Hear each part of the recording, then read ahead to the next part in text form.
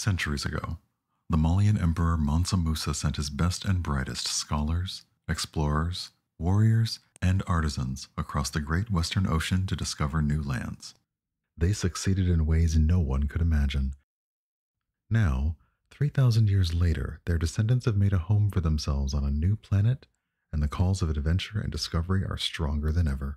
Join creative director Tanya DePass as Invicta, the High-and-Old Blade Keeper, DJ Knight as Ikemba, the Musalian Biopriest, Michael Sinclair II as Ilay, the Misajai Lightbringer, Christina Ariel as Cyla 919, the Monsegene Biopriest, Abria Iyengar as Koseh, the Hyanol Fixer, and Eugenio Vargas as the Storyteller, as they explore new planets, make new friends, and treat everyone they meet luxuriously.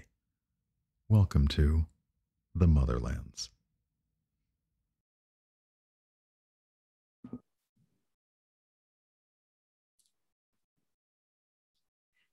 Good evening, everybody, and welcome back to episode 6 of season 2 of Into the Motherlands. My name is Eugenio. I am your storyteller for this evening, and I'm very, very happy to welcome you back. It has been a week since we last saw you all, and I cannot wait to talk all about it. But before we do that, we should say hello to everyone else who's here on screen with me. We've been rolling. It's not funny anymore because Michael hasn't been first in weeks, but we'll do it anyway. So let's go around and introduce our cast, starting with Christina this week. And that's terrible because I know she's in the middle of something. Sorry. Hi, everybody. Hi, Christina. So I'm Christina Ariel, and I play Captain Cyla 919. And update that I just got right now, I also host Star Wars The High Republic show. So when this show is over, go watch the new episode 3 on StarWars.com and the Star Wars YouTube. Heck yeah. Double the Christina tonight. Y'all should go watch that as soon as we're done here. Also, sorry for calling you out right at the beginning, knowing that you are doing 18 things at once. Hold on, I got to do that Queen's Gambit thing. Oh, yes. Oh, it's so good. Wait, that's so good. Yes, I love it. All right, who is next is number 3. That is DJ. Oh, hi, it's me. I'm DJ. I play Ikemba, the Musalian Biopriest. Also, just a big fan of code. I like code in real life too. His pronouns are he, him, as are mine. You can find me all over the internet at this right here, twitch.tv/DJ Knight, and pretty much DJ Knight on all the other things. I'm not as awesome as Christina. I'm trying to be though, because she be killing it, like for real. You are fantastic and on your own personal journey. Ladies first, that's all I'm saying. I think all of you are awesome. Thanks for coming to hang out with us, and I'm still hype about that 200K though. Yeah, it's more than that now, but we'll talk about that in a minute, because next up is Abria. Hi, I'm Abria Iyengar. I am terrified that I have zero internet right now. So I don't know if I'm coming out. We can hear you. Seeing you is difficult, but we can hear you perfectly. Cool. All right. Well, I will be working on that. And I'm playing Koseh, your Hyanol Fixer, who needs to apparently fix her internet. This is a good title for today. All right. Well, while Abria... Oh, this is great. I haven't rolled doubles yet at all. While Abria rolls that, next up is Tanya. Oh, you got last today, Mike. What? See, Michael got last today. You joked about it too hard. Now I know I did. Now it's just backwards. But hey, I'm Tanya Cypher, your Hyanol Blade Keeper. Both Invicta's pronouns and mine are she, her. And hopefully this week we can keep it together, or at least I can keep it together a little bit and stop looking at the Kickstarter in another monitor. No, I definitely don't have it open on my phone so that it isn't taking up monitor space tonight. Michael, last but not least. Hello, my name is Michael Sinclair II. I play Ilay, the Misajai Lightbringer. Their pronouns are they, them. My pronouns are he, him.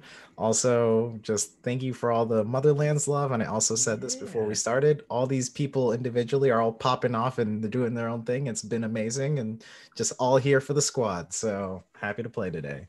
Heck yeah. Yeah, and once again, I'm Eugenio. I use he, him pronouns. I will be your storyteller for this evening. All right, well, we can't not talk about it. So we launched a Kickstarter next week, in case you hadn't heard, and it's doing well. You all are incredible. We are currently at $201,801 pledged. with 24 days yet to go. We have stretch goals out the wazoo. We got minis, we got pins, we got adventures, we got dust jackets for books, or sleeves for books. It's been absolutely stunning, and I can't tell you all how much we appreciate it and how excited we are for what this project is going to get to be, thanks to all of your incredible support. So mods will help you out with info in the chat and links and all of that, in case you haven't had a chance to see the Kickstarter. But you got just over 3 weeks left to back the project. We are all systems go, full speed ahead for our next stretch goal at 225K.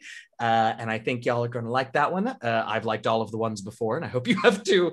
So that's been amazing. Thank you all, and we're so excited to see where that's going to go. Of course, we do have some other thank yous in addition to our Kickstarter backers that we should mention today. Huge thank you, of course, to Die Hard Dice for embracing our endeavors into the Motherlands. Since this is an even number episode, we are going to be giving away another set of Musalian Skies dice tonight. So be sure to keep an eye on the chat. Mods will let you know when and how to enter. You do have to be present when we draw the winner so that you can respond with your information so we can get those dice to you. But we'll be giving that away today. Of course, you can get, if you don't win, you can get your own set of Musalian Skies, as well as all sorts of other amazing dice, beautiful dice, over at Die Hard's website, dieharddice.com. And if you use code Ikemba anytime in the next 5 days, it only lasts till the end of May, but if you use code Ikemba anytime in the next 5 days, you can get 10% off your whole order. So go check out dieharddice.com. Of course, we also want to say a giant thank you to Blue Microphones for bringing us, for getting us our supplies to make sure that y'all hear us and we sound good for you here on the stream, on the podcast, and everything else. You can check them out over at bluemic.com to see all that they have to offer, and their selection expands all the time. So go have a look there. We here on this stream, of course, have been showcasing Into the Motherlands using the Cortex Prime system. So our next thank you is to the folks over at Cortex by Fandom. It has been a joy and a pleasure and an honor to get to use their system as we begin our exploration of the Motherlands. We're very excited about that. We're giving away also, in addition to the dice, we are also going to be giving away a code for a digital handbook for Cortex Prime. So same rules as the dice giveaway. Keep an eye on chat. Got to be here when it's drawn, and all of that good stuff. But in case you want more information about what Cortex is up to, you should follow their tabletop division on Twitter at Fandom Tabletop, where they update us on things like the Tales of Xadia Dragon Prince RPG, Legends of Grayskull Masters of the Universe RPG, and much, much more. So thank you so much to everybody over at Cortex. And finally, a huge thank you to Twitch, of course. Our episodes do premiere exclusively here on Twitch, and we are so grateful for them continuing to support us and believe in us and allow us to do our thing. Okay. Is that everyone? I put the Kickstarter's last on my list. I did it first. Now I don't know what's happening. All right, I think that's all of our ad reads. So what's next? Michael did it last week. So would anyone else like to kick off our recap this week? I'm sure we'll eventually circle back to Michael, but. Oh yes, there's that hand. There's that raised hand that I live for every week. Do it, Christina.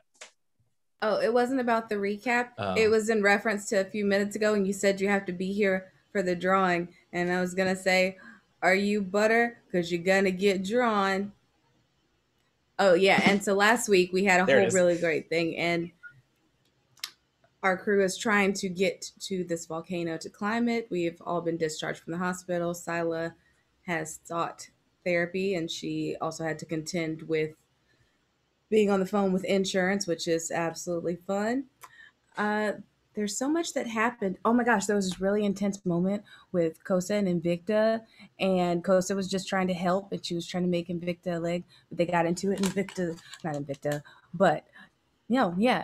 like, what are your ulterior motives? And she's like, I don't have any ulterior motives. I'm just trying to be a friend to you. And she's like, but you do have ulterior motives. Why are you being nice to me? But it was really because she was dealing with some inner workings, because she had some resentment towards the Hyena for how she was treated when she was younger. So it's really just like more emotional than anything. And Koseh didn't actually do anything, but she's projecting.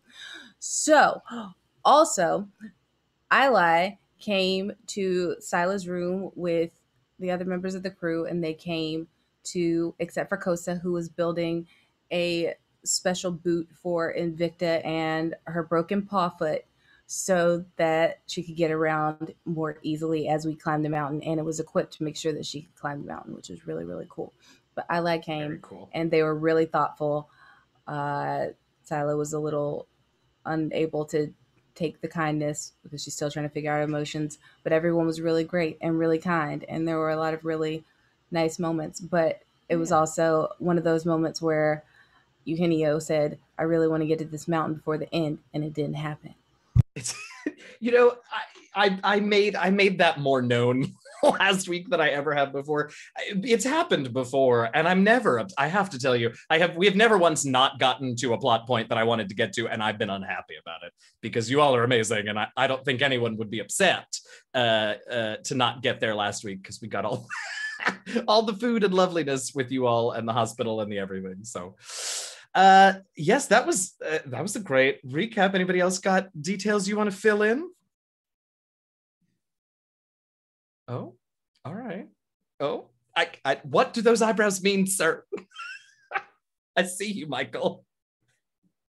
I ain't doing nothing. Okay, all right. I mean, that was pretty good. So we're going up the volcano is what we need to know today. You all have come out. You had second breakfast with Shoga and Bertrand and everyone, and have begun to make your way out to the foothills of this volcano that's at the edge or just on the outskirts, just outside Mandira. And Shoga told you all that there used to be a fairly frequented path up the volcano because for all kinds of reasons, there are all kinds of legends about the volcano and whatever. But it's been, it's been dormant. Nobody's gone up there in a long time. So this path hasn't really been used or maintained in a very long time. So it's, just a heads up, it's probably overgrown. They're like, I don't know, like, who knows what kinds of like creatures are up there and like plants. I told you all about the Scalders and who knows what else is going to be up there. It'll be like an adventure that I guess I'm going on with you. And and with that, you all can get going. Invicta, you've got your do you have you added the y'all, my words tonight, modifications on at the end of before you all left the ship last week, right? She did. She did it reluctantly, but she knows if she wants to go on this journey, she's going to have to do that or see if someone would be willing to carry her, and she will not suffer that indignity. Yeah, definitely. Although the boot is dope. The boot is dope, but I don't know. Somebody carrying Invicta up would amuse me. I don't know. It would amuse me greatly. But I'm trying to think of the only person that could probably carry Invicta might be Ikemba. Oh my God, I almost called you Desmond. Ikemba. I'm a flippin' android. I can lift tons. You're like pounds. I can lift you. I can give you a piggyback. I can lift tons. You're like pounds. All right. You know what? If Cyla wants to carry Invicta, I will not stop her. I can't wait to find out if and when that becomes necessary. You look too excited. Now that you said it, she's like, nothing else matters. I wanted to do it last week, but then Koseh built the boot. I wanted to do a piggyback. I'm sorry. Yes, exactly. Our producer just said the picture has become reality. Well, soon will become reality. I love it. All right, well, nobody needs to get carried yet because y'all just walk in. It's all fine so far. You begin to leave Mandira. And you can hear sort of the morning calls from the dockside. The fishermen have come in and are selling their morning catch, and all of that is sort of going on in the background. You see up ahead of you this looming volcano mountain. Really, there's not a ton to distinguish it as a volcano. Like Shoga said, it's been dormant for a long time, so there isn't anything to sort of distinguish it from any other mountain, other than that you can see as Shoga brings you to the beginning of the trail that leads up. You can see sort of little remnants here and there of the meandering trail, but Shoga was right. It is largely overgrown and unkept, and it looks like it's been torn up by weather or creatures or something in multiple spots. And he sort of looks to all of you before you all start off and says, "So are we ready?" Yeah. Why are you talking so slow? Oh, it's still like real, or I like stay up late and like wake up late. This is very like early for me, you know? No, I don't know. This is so usually like I stay up super late because I prefer to you weren't asking me to explain it. All right, we can let's go. And Shoga very quickly begins to head up the trail. Now, the way that we're going to do this, before we switch over to our roll screen, I want to let you all know. So we're going to play with a new little Cortex mod that we haven't played yet for this summit. There is now.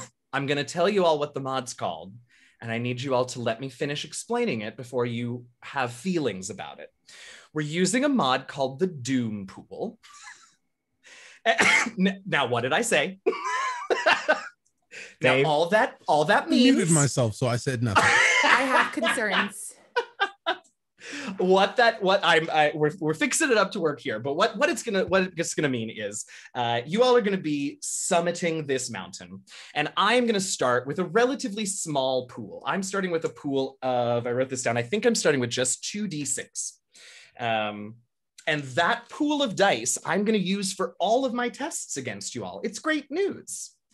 But as your summit continues, anytime you all roll a hitch, when I buy that hitch from you, I can also take a die and add it to my Doom Pool.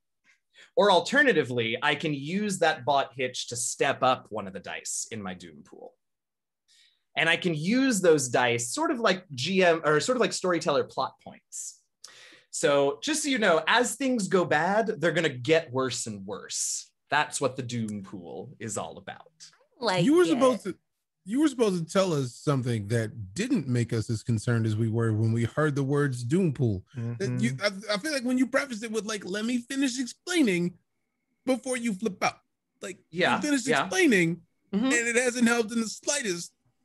I'm expecting Doom. I mean, obviously, Abria's with it. Like, I like it. But like, I kind of like Ikemba being alive. So yeah, well, you know, you are correct. I phrased that poorly. What I meant was, feel free to panic when I'm done, but let me get through it first. But also what you're saying is now's the perfect time to panic. Now's pretty good, I think. Torch HQ would like to speak with you, Storyteller. Would you hold, please? Could you hold, please? So, as you all summit, we will encounter various obstacles for you all. The other thing that I sort of have tossed together for the way that we're going to do this is, as we summit, there are going to be several different obstacles for you all to deal with. One of you will take the lead on a given obstacle. I would love it if everyone took the lead on an obstacle, but I'll leave that to you all. The rest of you will be able to help as normal by using plot points to create assets. But since we're doing this sort of slightly modified rule set, I'm going to take away the limitation on who can use the assets that you create. So you don't have to spend 2 separate plot points to create an asset that the person who's dealing with the encounter can use. Does that make sense? You only need to spend the 1. So that's a little help for you all. So that's how we're gonna do this summit. Are we ready for it? No. No. Great. Literally. Let's but, move let's go. to rolls. Let's do it.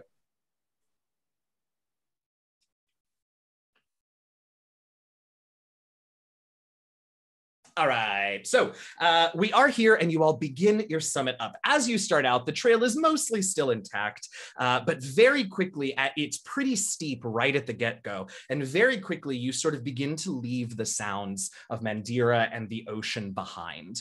And instead you hear more the breeze and the winds rustling through the low shrubs and the grasses that have begun to grow up the mountain on this sort of lower portion of it.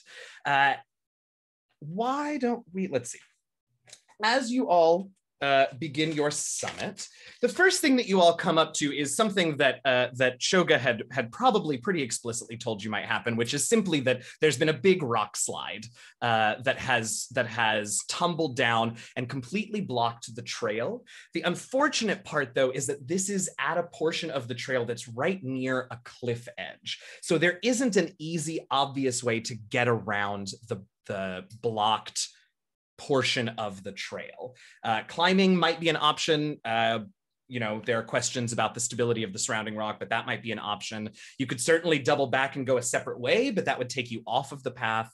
But right now you all are faced with a rock slide cutting off the path in front of you, cliff or mountain right on your left, cliff drop off to the right. I leave it in your capable hands.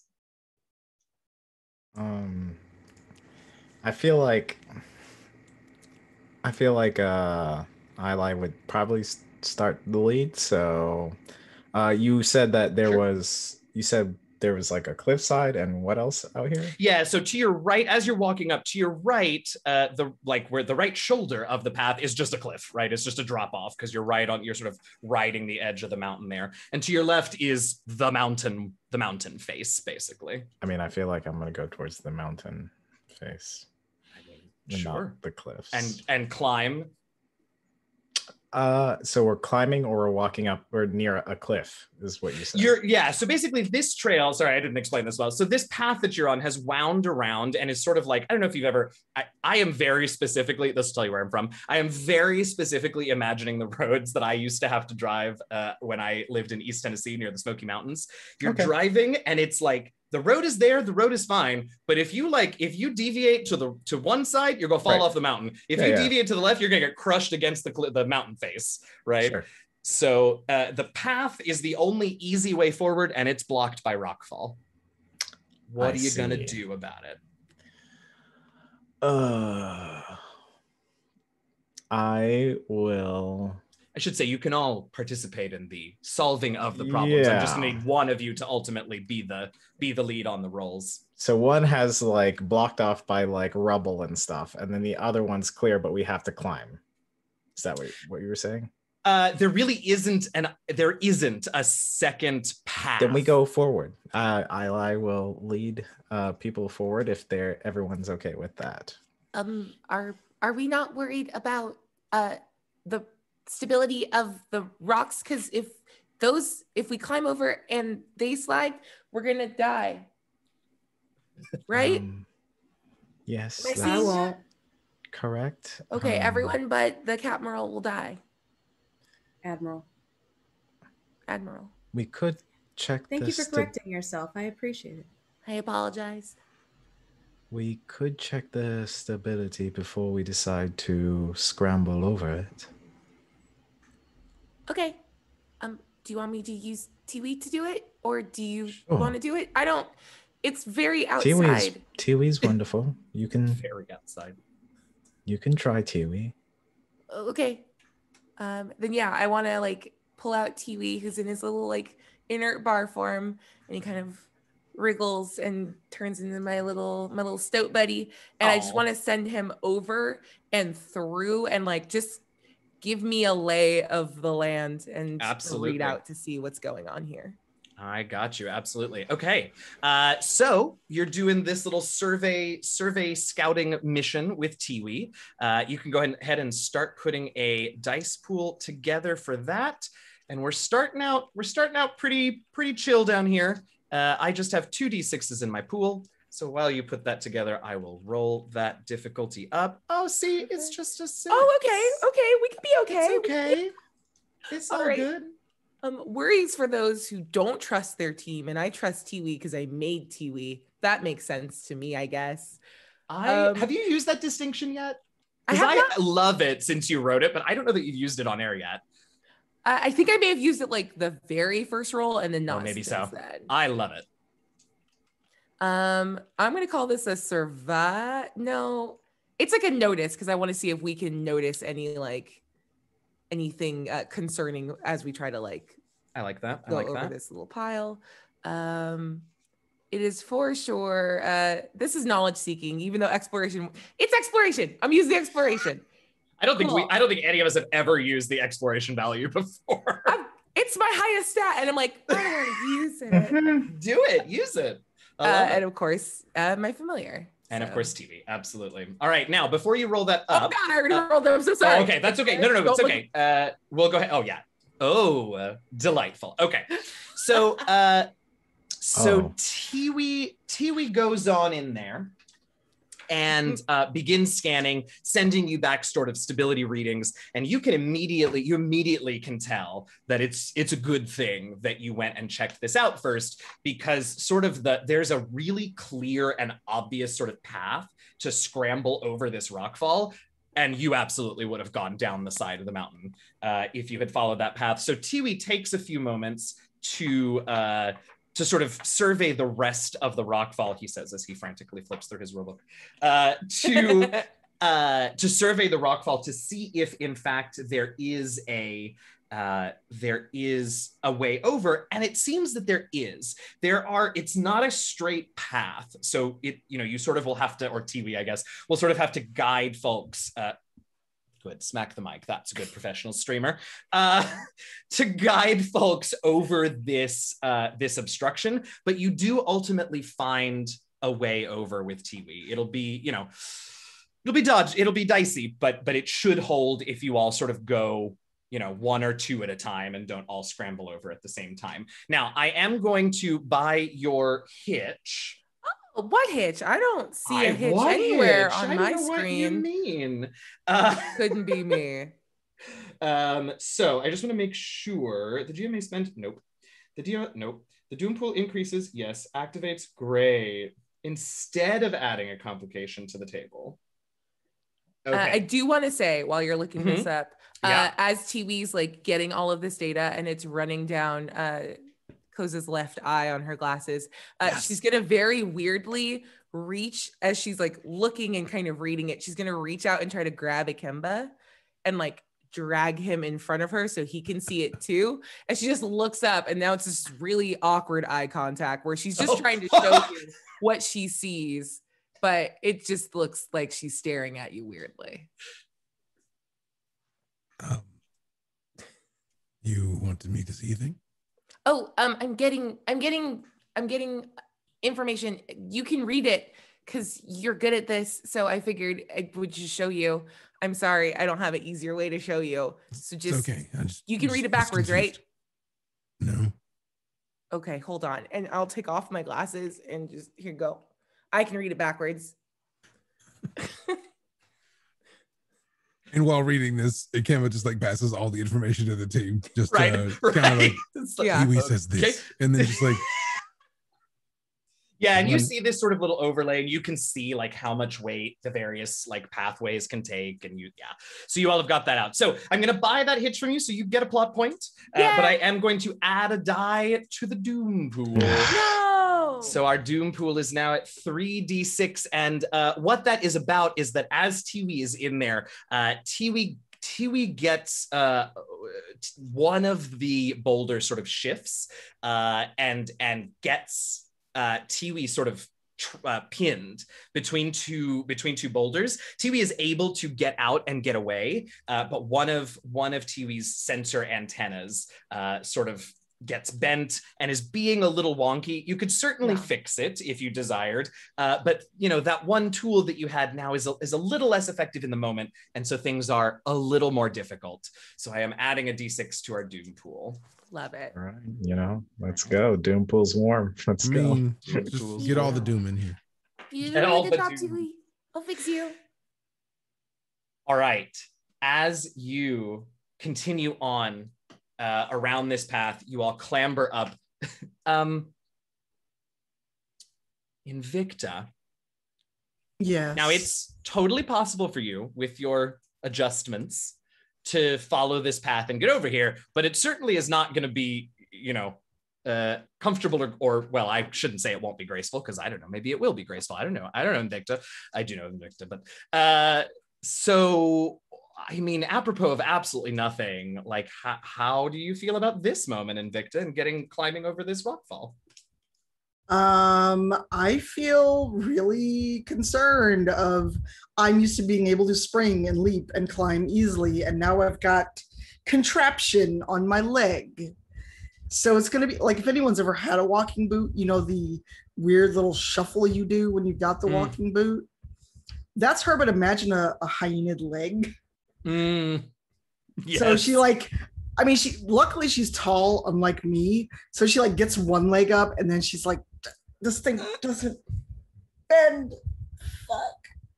So she's like, I don't know if she gets stuck on a branch, but she's not like, she's like annoyed at not being able to just like leap and run over this branch and these rocks. Totally. So she's getting over. Koseh is like, no, she's not saying anything out loud because it just is like super stressed that Invicta's like not doing the cool part. I forgot about the cool part. Invicta forgot about the cool part. Koseh might have to tell her, because remember, she wasn't really listening to Koseh. I swallow it for now. Okay. All right. So Invicta is struggling over. She'll be fine. And she is fine, and on we move. The moment has passed. I just wanted to check in. She manages to get over. It is exhausting, but you managed to get over. You didn't have to be carried, so hey, dignity intact there. Not really, because I feel like Invicta would like tumble over the other side and just kind of lay there in the dirt trying to compose herself. Yeah. But not want to like let anyone see her be totally weak. But she's just like, and what she's saying is muffled because she's like face down in the dirt. Oh, Invicta. She's a sad little, I almost said puppy. She's not a puppy. She's a sad little ball of fuzz right now because she just like flopped in the dirt and she's laying there. You know, like when you fall and you're like, I live here now. That's where she is. Yeah, that's where she is right now. I feel that in my soul. When you trip and fall and you're like, I live there now. Oh, goodness. All right. Well, hopefully not forever, as the rest of the crew comes over. Maybe helps you up. Maybe doesn't. I don't know. Oh, no. I see a smile. Admiral Cyla 919 walks over and just grabs like one thumb on Invicta's hand and easily lifts her up off the ground. I need that. I've already got a broke leg. I need the thumb, Cyla. Thank you. I just wanted to make sure that you didn't have to exert too much effort, but you know, if you do need help, I am always here, and contrary to popular belief, very adept and capable. I know you're capable. I just kind of need my thumb attached to the rest of my hand. I forget sometimes my own strength, or do I? There it is. Excellent. Love it. It's a good thing I like you. And Invicta's just walking forward like, ow, my hand, ow, I needed my thumb, ow. Are we ready to proceed? Yeah, let's do. So you all continue on down the path. The path eventually sort of cuts inward a little bit. There's a sort of plateau, maybe about a third of the way up the mountain. So it suddenly becomes much easier to get around. It's not this sort of super steep inclined dirt path anymore. It's pretty flat. It's overgrown, but you can see that it's sort of leading you over this plateau into another side of the mountain where you'll continue an ascent. But as you all are walking across this plateau, which, like I said, overgrown, there's shrubs, no real trees, but low shrubs, and all sorts of that sort of foliage around. And you all hear Shoga sort of gasp and start saying, whoa, whoa, whoa, whoa, whoa, whoa. Yes. And he points, and you all see where he is pointing. In some brush up ahead, there is movement. And very slowly, sort of lumbering out onto this path, is this enormous sort of, it's shaped like we would imagine a lizard or a Komodo dragon, really. It's that big. It's this enormous sort of lizard thing, but much like a turtle or perhaps an ankylosaurus, it has a shell. It has a hard plated shell on its back. And you can see that the shell itself is glowing, question mark? You can see like flashes of red and orange sort of shifting lights underneath it.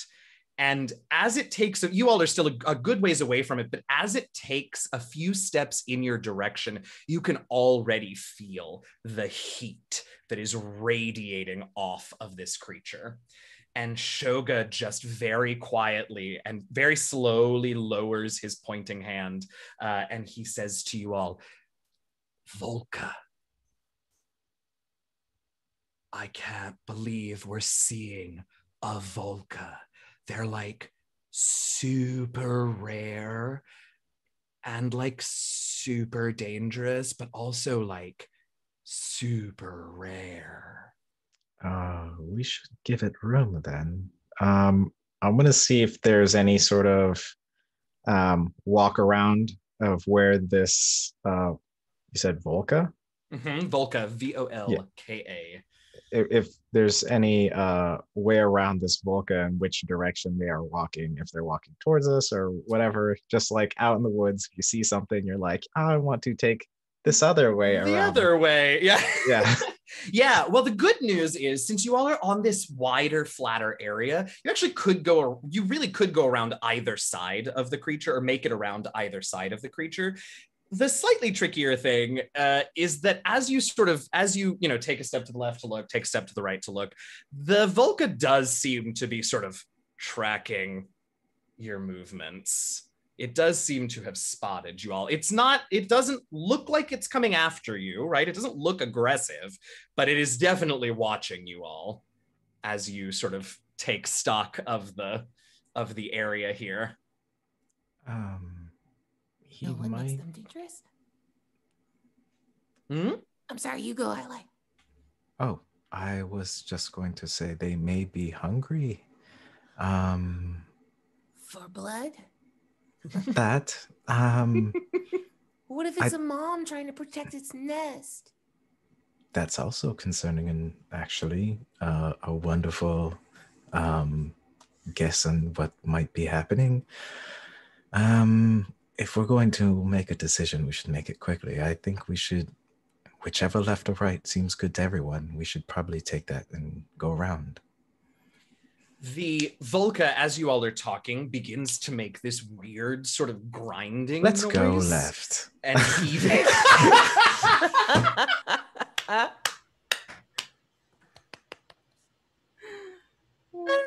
So much I was not ready for it. That's it. There we go. You are talking. That is enough. We go this way. Yeah. Let's go left. I've been outdoors. I go outdoors a lot. And when you see those things, you're like... You're not wrong, I have to say. Yeah, you all could go around to the left. Sure. To the left. Anywhere to the but left. here. Sure, yeah. As you all, you take this opportunity, in fact, Ilay, to sort of shuffle everyone off to the left while it is distracting doing this, whatever it is doing. And you all get, almost sort of even with it, but over to the left. And presumably at least one of you is keeping an eye on this creature. And you watch as it finally, this sort of grinding rumbling gets louder and louder until it opens its maw and out, not shoot, but also not just like drop out, let's just say outcome, these two stones, it looks like, but they are red hot. And as soon as they hit the ground, they just scorch the grass around it and actually sort of sink in a little bit to the ground, and you can see the char on the ground underneath the grass. These whatever just came out of this thing are very, very hot. I want one. And now that it's done with that, it is able to look up and notice that you all have moved, and it begins to come towards you. Not super fast, but also it's not doing its like slow, curious lumber like it was before. Like it's up for a quick jog. Well, we should maybe just move quickly. Admiral stops. Oh, Tanya. We're not even using the name anymore. What, the Volga? No, you just said Admiral. We didn't even get Cyla 919. No, I didn't finish my sentence because Tanya slips through, and I didn't want to be rude and over talk. Oh, you were being nice. I was being a jerk. I got it. Good job. Yeah. Yep, that's it was bound to happen. I muted in Zoom and not on my mic. I just kind of, when Ilay says, anyone up for a quick jog, Invicta just points at her leg like, excuse? I know, that's why I said we should just move quickly. Koseh looks incensed. Like, what do you mean, excuse? The boot is done now! And Invicta like actually covers her ears. Like, I know that we're both high and all, but that's not a note I thought we could hit. And we're the only two that could hear it. I could do without hearing it. The Volka probably hears it as well. Volka did in fact hear it and is now picking up the pace a little bit, and that grinding sound has started again. Good job. Kick it! What? I think Shoga is the one that goes, yo, I don't think that's a great idea. The stories say they're very hot. See, it Did you died. just not see it spit out 2 scorching whatever that was? They could be eggs. We should move while we have this conversation. Oh, I assumed a Sorkin Okay. talk. I want to also let the storyteller know that we are also moving, so he doesn't assume that we're just, having a casual chit chat. I appreciate you. I do. All right, so you all are moving. This thing is moving, and it is clear that it is going to. It is clear that the Volka is going to do what it can to keep up with you all, and it apparently has some speed. Yes, I see that. Yeah. Cyla 919. Admiral Cyla 919 turns to the crew as she's running. She says, "Do you trust me?" Sure. Favorite question. Best time to trust you, yes. Fantastic. And so she comes around and she grabs all of them onto her back, all of the crew, and she takes off at her highest speed, and she's like adjusting the speed as she runs so she can go and run like a car. Heck yeah. All right, so this sounds She's like going Sila's 35 miles per hour. Well under the speed limit, but still fast. Okay, Sonic. All right, well then this sounds like if that's our get out of Volka free, then it sounds like this is a Cyla 919 roll. So let's open it up. All right, the Doom pool is up to 3d6. I can still only add up 2 of them, so we're still in a good place. And while Cyla begins to put together her dice pool, I will roll up the difficulty here, and it is a 9. And I did get a hitch, and I have to check while you put your pool together. I got to check and remember if there are different rules for hit on my opportunities. So what you putting up, Cyla?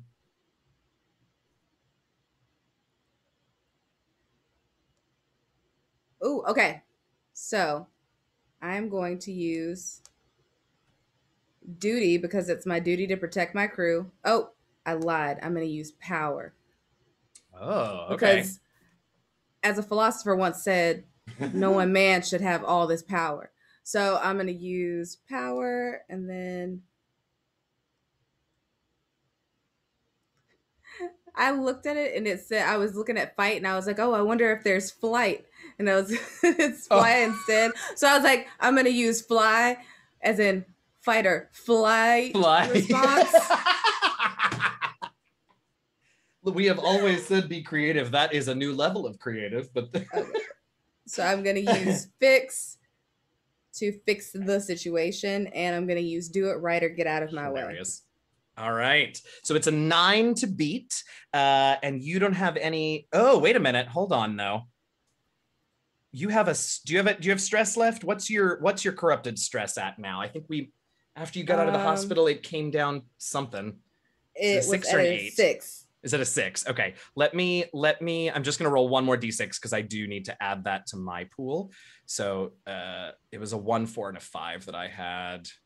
And that is a 6. So we're going to go 6 and 5. So it's 11 to beat is actually your difficulty.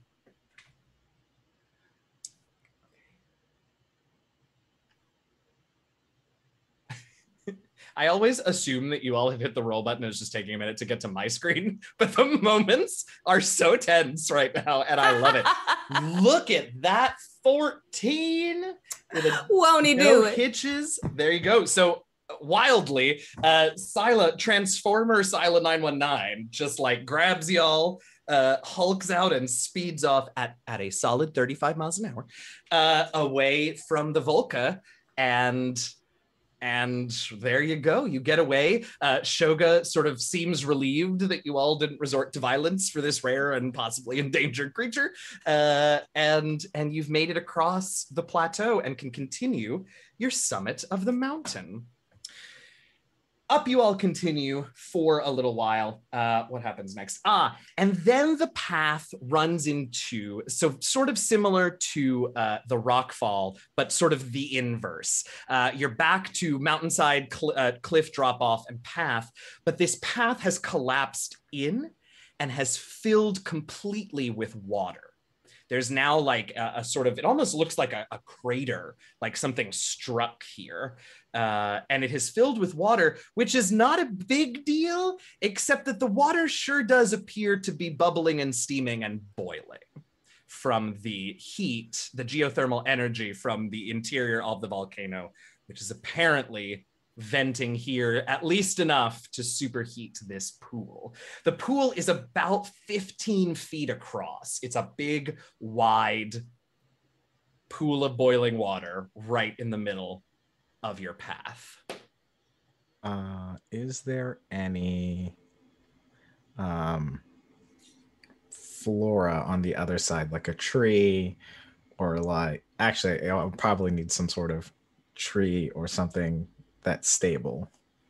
There are, you've seen these, they're not exactly trees, but they are these really thick stemmed bushes, shrubs, and while you were running across, while Cyla was carrying you across the plateau, you saw one of them that it looked like maybe the Volka had like ripped up or something, and you could see back on the plateau that these things' roots are long and extend deep into the rock around them, usually to search for water. So they're small, but they're pretty sturdy. They're pretty well anchored. Is there one on our side as well? There's one on the other side, and if somebody wants to spend a plot point to create an asset of there being one on your side, I would be fine with that. I'll spend it. Okay. Yeah. So Koseh looks around. Ilay, you're looking for this thing. Koseh looks around, and there is. Oh, go ahead.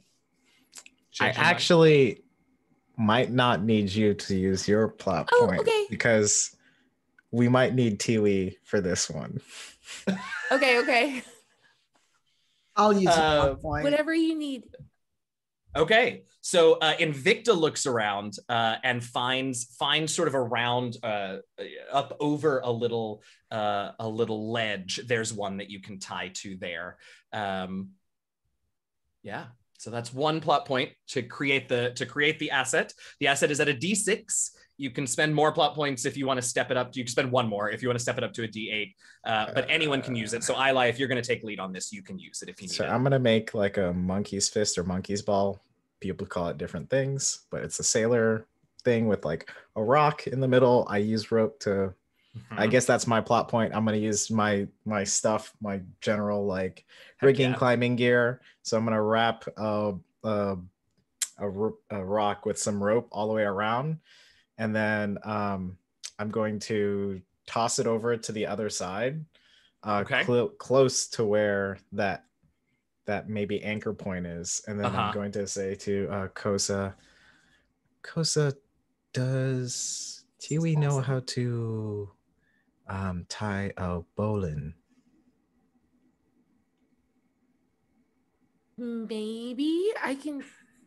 It's it's well, I can. I don't know what that is, so you're gonna have to. Yes, the most simple way, and I have a rope on this side, so I can kind of show, but I also say, it's the rabbit comes out of the hole, and then it goes around the tree, back down into the hole, and back out.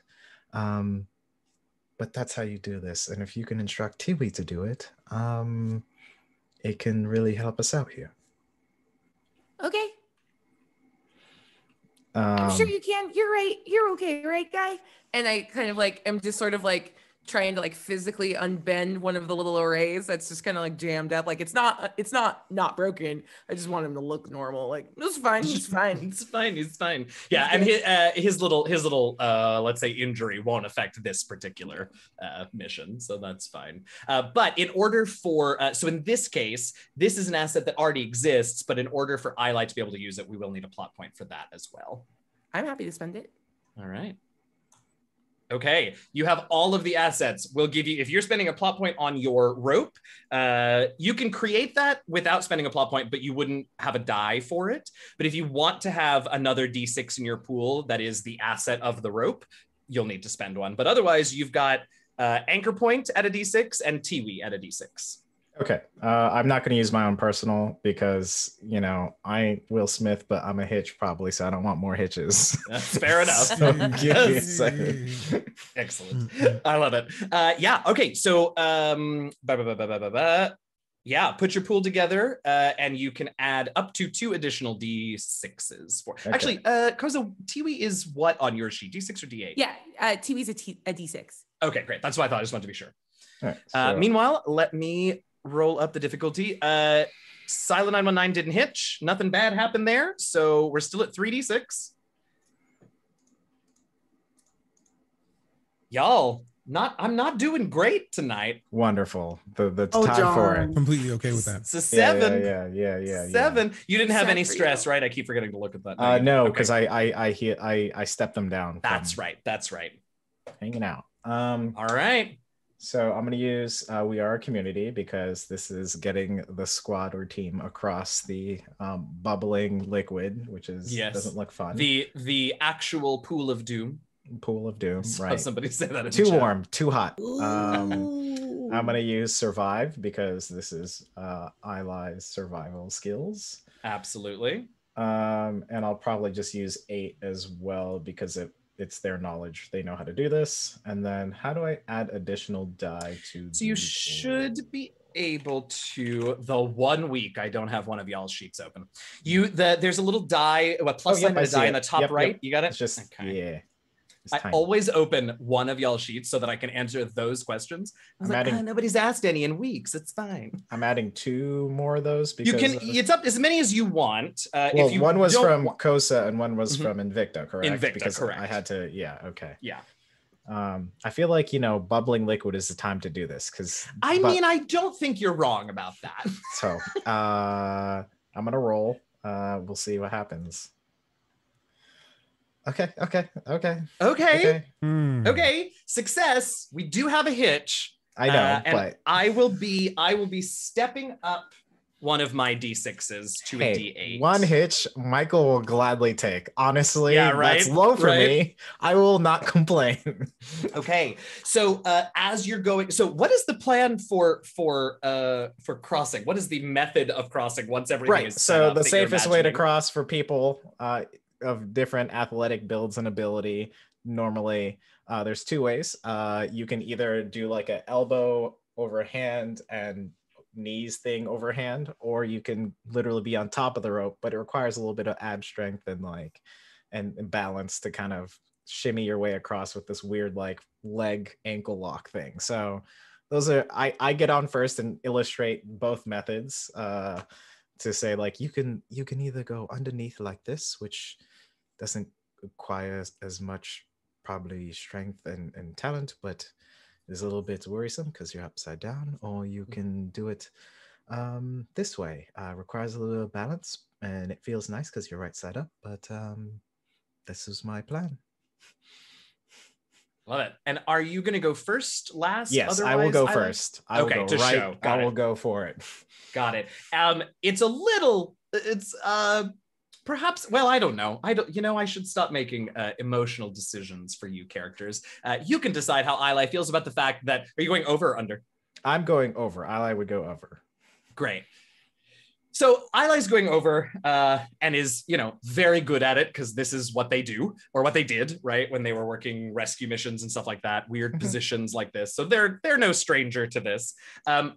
Unfortunately, as they are crossing, there is a particularly large sort of air pocket that bursts, and Ilay does get ever so slightly scalded by the bubbling water.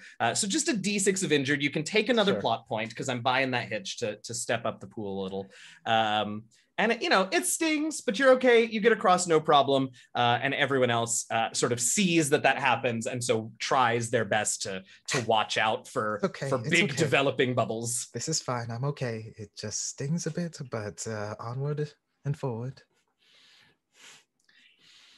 Now, I have to. Oh, go ahead, Koseh. Oh no, go ahead. All right, I do have to once again. I do. I don't mean to circle back to the same thing every time, but Invicta.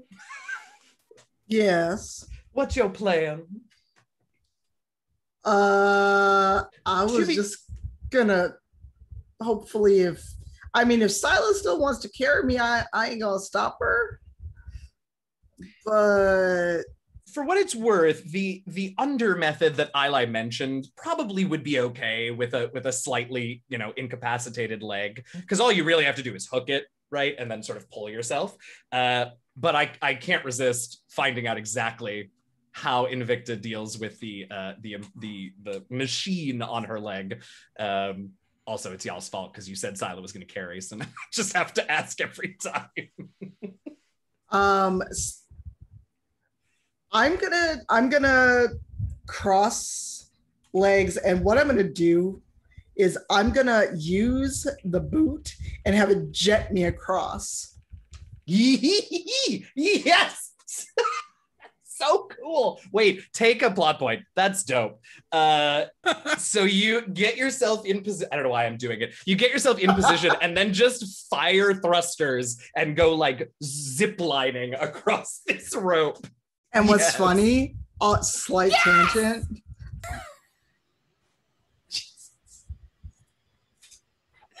Yes, slight tangent. I went to Fort Knox and I actually did this IRL. I got in the middle and fell in the river. Oh, no. No. Oh, no, it was hilarious. I was fine. Good. But the ladies that were watching me were terrified because I hit the ground and it was like such a loud slap on the water. Yeah. Ooh. And then somebody they fished me out and I was harnessed safely. So it wasn't like I went careening down the river. Right. They fished me out. I just started laughing. And that made me think if I'd fallen in, I would just start laughing. Oh no. Amazing. If it wasn't boiling water, I feel like this would be a delightful moment, but I would scream and then I would laugh. There you go. All right. I'll find it during the break, but I actually have a framed photo of them after I've been fished out of the water. Oh my God. Ikemba, Koseh, Silent number 9, anything we should know about your crossing of the pool of doom? It's Admiral. That voice from above doesn't often use titles. So I need to get across. Yeah, and this is just sort of narrating what it looks like when you get across, because Ilay has now succeeded on the roll, so y'all will get across fine. But if there was something in particular, because Invicta was so descriptive, if any of you all have any any details we should know about before we finish up with the pool? Yes, do it. Ikemba, I'm sorry. You want to go first? No, you go. I'll wait. Okay. Ikemba, just knowing that this is kind of a tough situation, just imagines the squids again. And he just remembers that he was able to pull power from a place that he didn't really have access to normally. So he just kind of crouches and just puts his hands on his thighs and just wills that energy, just wills energy into his thighs. Because bio priest, right? So he's just like, there's a light orange glow, and he's just like holding over his thighs and just, you can do this. He looks, he crouches back, he takes 2 steps and just leaps and just is in the air. And then when he hits the ground on the other side, he just kind of puts his fist down and just looks up and just, I had a feeling I could do that. And just kind of gets up, brushes himself off. Shall we? You just hear like a tiny wow from the other side. Wow. Oh my God, that was like such a bionic man move. Yeah. All right. Them thighs. Hey. Yay. Oh Okay, yeah. So that happens. Woo. Yes. Woo. Oh, where's my fan? Amazing. Sir. Cyla 919. Has Ilay. Everyone is across. Koseh, was there haven't gone anything yet. you wanted? Okay. Do you want me to go and then you can go? Yes. Okay.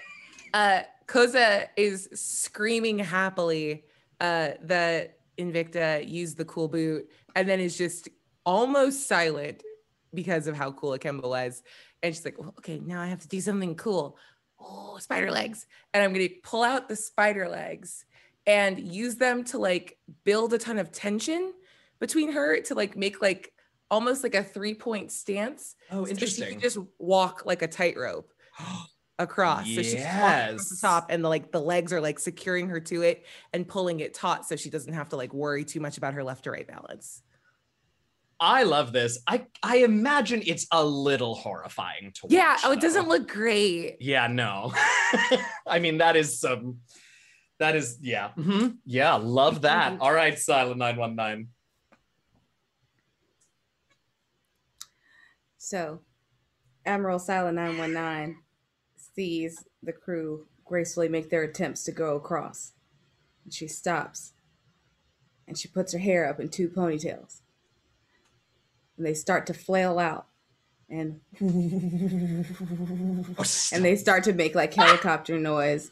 Like each of the weaponized braids, she's now like formatted to run like little wing fans. So if you think about it, it looks like the scene in Spy Kids when Gertie starts floating up in the air because her like pigtails started spinning. It looks like that. Yes. Right at this moment, Yes, Ilay's just So- like, why did I even bother with the rope?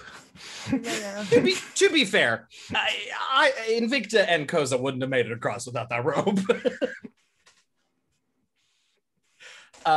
Wow. All right. So we have braid propellers. We have Bionic Man leap. We have the Spider Queen.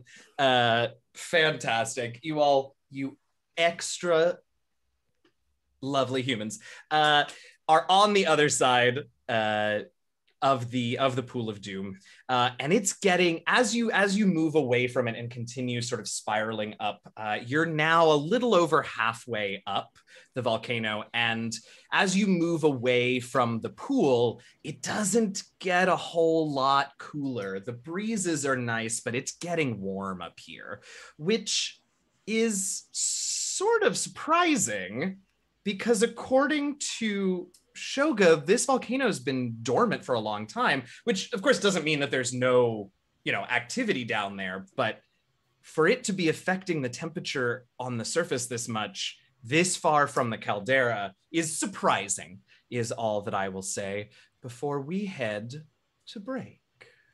We'll be right back in about 5-ish minutes, folks. They do still have a little ways up the mountain, but we are going to take a quick break to stretch, get some water, take a bio, whatever you need. You all take care of yourselves as well. And we will be back in just about 5 minutes. So don't go too far. We'll see you soon.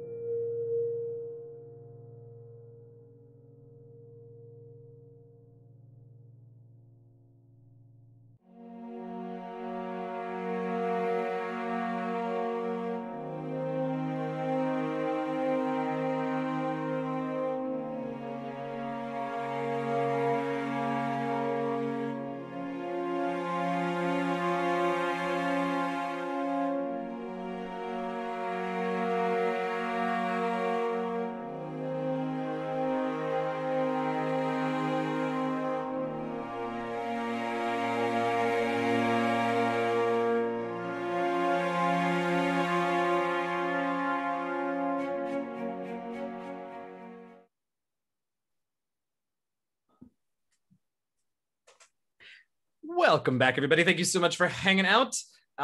We are 60% up the volcano and have 40% to go. Lots more opportunities to make this doom pool a little more exciting. And in fact, as you all continue to move up the mountain, this rising heat, now that you're a little over halfway, is going to step up another one of the dice in the dice pool on its own. So we are now at 2d8s and a d6. Maybe make that mark so I don't forget. Here we go. All right. So you all have passed over the pool of doom. Let's see. You first passed over the rockfall. You then made your way around the Volka over the pool of doom, which is definitely what we're calling it now.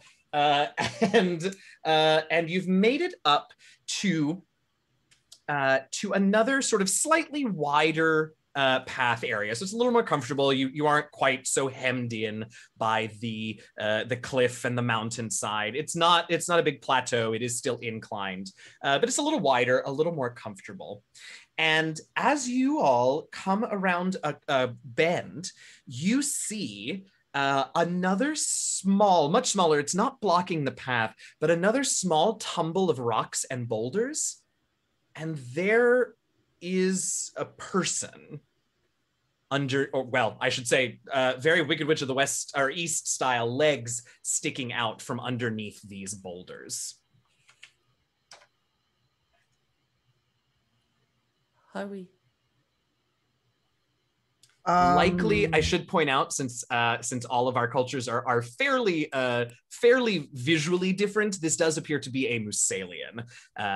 It's probably not Misajai because you don't see any symbiote markings, and obviously, not furry, not planty, not synthetic. So, is there any blood on the ground? Not immediately obvious, no. I mean, there may be some under the rocks, but at a glance, no, it doesn't look like it. Ew. Are we gonna do something? I don't know that we can do a lot for them. I don't understand. They're probably dead, Koseh. No, I understand. I'll go check. I'll go over. I believe I'll walk along with this. Sure. So Ikemba and Koseh, both of you head over to the legs. And as you get right up near them, the right leg sort of almost like it's a reflex, just sort of twitches. And you can hear, both of you can hear underneath the rocks, the shallowest, raggediest breathing. Not dead. Please help him. Please help. All right. And I'd start pushing Ikemba. I'll see what I can do. And Ikemba kind of leans down and just kind of tries to figure out if they're like gravely injured. Obviously, there's a boulder on top of them, so he imagines that's the case. But he's trying to figure out what's going on. So he just kind of like reaches down and tries to like gauge. Yeah, I think that you can, sort of a very basic level, sort of diagnostic type, you check the vital code and all of the things. And what you actually see is that it looks like the first injury that sort of stands out to you, Ikemba, as you sort of both look with your eyes and with your biopriest senses, is burns. Like these really, not small, but sort of circular burns that go kind of deep. There's 3 of them on this person's torso, which you can't see because it's covered by boulders. You also get the sense that there is a head injury, but there aren't any. Yeah, right. But surprisingly, there aren't any broken bones. It actually looks like maybe the fall isn't the primary, or the boulders are keeping this person pinned, but weren't maybe the primary injury. So with that in mind, if the boulder isn't the primary injury, as much as Ikemba wants to help them feel better, like it's not going to be all that useful with the boulder in the way. So he kind of looks back. Is there is there anything that you have maybe with Tiwi that could help us move this boulder? Tiwi's not very strong. And I just turn back and yell for Cyla. Cyla walks over to where Ikemba and Koseh and the boulder are, and she just holds her hands out, picks up the boulder, and tosses it off to the side. Dust her hands. Gonna regret giving y'all such carte blanche, but I'll take it. I'm a problem solver. And the boulder isn't the primary problem here, so that's no problem. So yeah, Cyla, you're able to move that away, and you can now see, you and Ikemba and Koseh, and of course Ilay and Invicta, if you want to get closer to have a look, you can now see the 3 burn marks, and you see sort of sitting on this person's chest, like embedded in 3 places, are familiar looking, now slightly cooled little rocks. I don't want them anymore. You don't want a Volka pet anymore? Mm-mm. Yeah. They come from its gizzard. Anyway, so yeah, that you can see is sort of the main injury. There is, you can see now there's a little bit of a head wound. There's a little bit of a scalp laceration. There's a lot of blood now that the boulder is gone, but that's just because head wounds bleed, not because actually there's a ton of head trauma. And then with that acknowledgement of the head wound, Ikemba just no words, bends down, puts his hand over the head of this Thessalian and over the body where the nearest issue is, where the burn marks are, and attempts to render aid. Yeah. I should mention now that we can actually see this person as we put this together and roll up that she is an older Thessalian woman. She has jet black hair, but the ends of it, and you're not sure if it's natural or dyed, but the ends of it have this sort of beautiful salt and pepper gray that goes about 2 inches up her hair.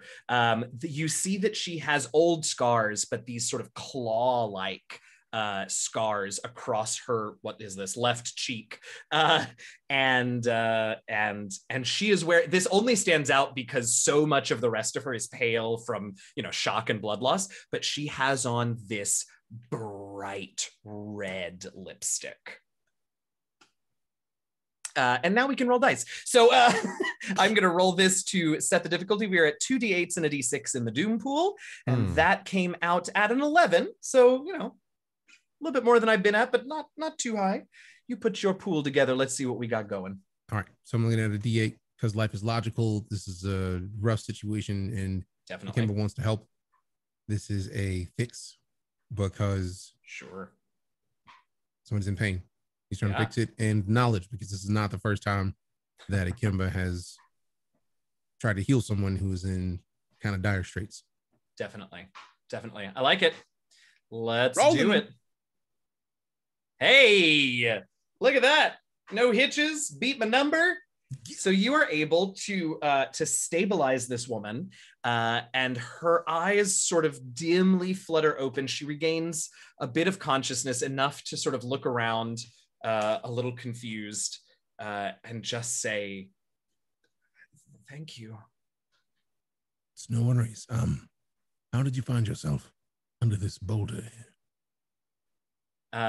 She sort of smirks, and she is also, now that she's conscious, she's obviously weak, but she's conscious, and she's sort of checking the burns, and she, as she sort of touches them, but she finds where they are. She actually manages she takes that one stone that's still really in there, pulls it out, and sort of tosses it to the side, and she sort of nods as you're talking, Ikemba, and after you ask her the question, she sort of smirks and she says, got too close to a Volka. After seeing the Volka we saw earlier, I completely understand how that could be a problem. Well, you got away better than I did. I ran and took a tumble. Well, hopefully this helps you to not stay tumbled. Please, let me help you up. And she accepts the help. She gets up. She's, it takes her a minute to sort of get her equilibrium, but she's okay. You have definitely, you could see there was a mild concussion, and I think some of what you also did was, deal with the burns enough that they aren't gonna severely hamper her. So she's a little unsteady for a few minutes, but she's up and she's ready, and she looks around to all of you and she says, "Thank you all. Are you heading to the summit?" Yes. You? She nods and she says, might I come with you?" Why? You almost died from hot rock. Bleh. Go home. Lass, if I turned back every time something came after me, I'd never get anywhere. If that's true, I have concerns. Life at sea is not an easy life. Apparently, it's not any easier upon a volcano. Oh, okay. And this person wearing loose-fitting or tight-fitting clothes? She is in... I would say they skew towards the tighter fitting. She's not in a bodysuit, but she's not wearing wizard robes or anything. With your burns, you might want to... I have an extra pair of clothes. You might want to change it to something more loose, or else it'll get constricted and infected. She looks down and she can see, and so can you, that one that she just pulled the stone out of. Some of the material of her clothing has also sort of melted there, and so she sort of looks at that and she says, "This is going to hurt." And she sort of thanks you, Ilay, and accepts the change of clothes. And she goes around a bend, and you can just hear like sucking noises, and like her with her mouth, not that that's gross. No, her just being like, and sort of occasionally letting out like a very quickly muffled yelp of pain. But eventually she comes back, and you would never know to look at her face that she had just, picked melted fabric out of her, and she comes around. She's in the looser clothes, and she sort of says, "Well, two now I owe you." Did we get an answer about what you're doing? She says, "No, I was hoping to get to the summit to see the views, see the ocean as a whole, and also Are you lying? She looks at you, Koseh, and she says, "Yes." Okay. Yes, I am. Okay. She says, "We came up here to get our hands on some Volka shells." We? Yeah, there were me and two of my crew, but, well, they weren't quite as fast as I was. Oh, you were barely fast enough. And for the record, everyone else thought you were dead. So you owe me also. So 3 now. Quite the debt I'm racking up. I'm going to ask Shoga, because he's still with us. Yeah, he definitely is. Shoga, is this a practice that's accepted around here, or is this one of the causes that might be leading to our Volka friends diminishing in numbers? And we're sort of voce with this. We're like whispering to each other. Is that the idea? Okay. That's why. Yeah. I figured. I just wanted to be sure. And Shoga says, "No, whoa, like, no, that's. I mean, honestly, like, I don't even know if there are like official rules about it, because like everyone knows that Volka aren't seen very much, and like to go after one is, I don't know, Ilay, like that's pretty messed up. I mean, she seems grateful and nice enough, but like that's pretty messed up." Thank you. See, this is why we bring you. You're full of wonderful information. So glad that I can help. It's been quite an adventure so far. You have a story for later. That I do, yeah, totally. And then I'm going to. I don't believe. Did we get your name? And I'm talking to the person that we just helped out. Yeah, and she very happy and confidently sticks out her hand, and as she turns to you, Ilay, you catch, she sort of turns towards the sun, and you catch that her eyes have this sort of striking, almost red sort of. They are not red eyes, but like there's a glow to them when she looks at you, and she just says, "Aye, Dinzone Valley, at your service." Is that a first and last name or all in one name? She says, my apologies. No, my name be Dinzo, and my family name be Navali. Okay. So, I mean, I don't believe we have all the time, but isn't the thing that you're doing in collecting these Volca shells not quite helpful for the Volca population? She actually starts to sort of chuckle, and she says, nay, they clearly don't need any help from anyone. And then she sort of realizes that you are not making a joke about her escaping from a vicious creature, and she has the grace to look a little, chagrined, and she just nods and she says, "Nay, no, it is not helpful, but they do make lovely ornaments that some folks will pay top dollar for." They also leave lovely scars, and obviously you probably shouldn't be doing this at all. Aye. If I hadn't learned my lesson from the Volca this time, I think it being ye all that have come to save me might You have... should head back to town. I think that would be best for everyone. Aye, I'll let the crew know we won't be taking any more Volca shells as cargo. Would you happen to have any shells that you haven't already taken off of the new Volca? She says, my crew has, I think, 2 left aboard from previous excursions, but none with me now, no. Okay, so the Volca that they have, the 2 that they already have already been removed, and that's from prior situations. Nay, we don't remove the shells until the sail keeps them fresher. I would recommend leaving the Volca out here in the nature and returning to town.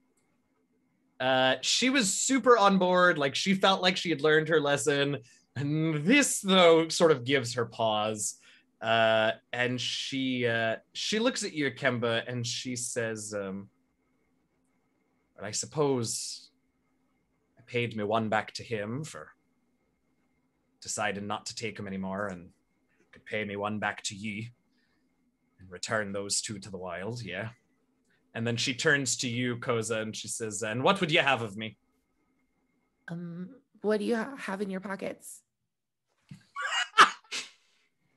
She laughs just like that. She just laughs and like sticks her hands in her pockets and like pulls them out. She's got, she's got like probably a credit stick in there. And, is there anything in particular that, well, it's Koseh, so no, of course not, but. Yep, there you go. Yeah. I think what she has that is sort of, what she has actually is she has a few totally cooled off Volca stones, because they make good sort of like sling bullets or like just to throw to scare off creatures. So she's got, because they're pretty heavy. So she's got, I don't know, 4 or 5 of those in her pocket. Yeah. I definitely like wave off the credit stick like, oh, money. Yes. Yes. And I just I'd start loading them into my little cargo pockets. I love it. She hands you 3 of them and then like takes 2 and starts putting them back in her pocket. Here, I will take those ones and you can have the hot ones that almost killed you. She nods, hands you those 2 and goes over and starts like blowing on the one that she pulled out of her to cool it down. She says, well, this has been interesting. Yes. Safe journeys, Dimzo. And to ye, to all 5 of 6 of 7. God, how many of you are there? 7 of ye. and she will start heading back down the volcano, back down the mountain. Safe travels back to town. She said goodbye, but she never told me hello. Manners. Cyla just updated her manners program. Uh-oh. We're never hearing another hello from Cyla 919. Yes. Only goodbyes. Manners maketh Denso. Yeah. All right, that was Denzo. And So Invicta, that is why you always check a corpse. Because sometimes they have stuff on them. And sometimes they're not a corpse. What's In in that your order. wallet? Hold on. Order. She pulled out Capital One. What's in your wallet?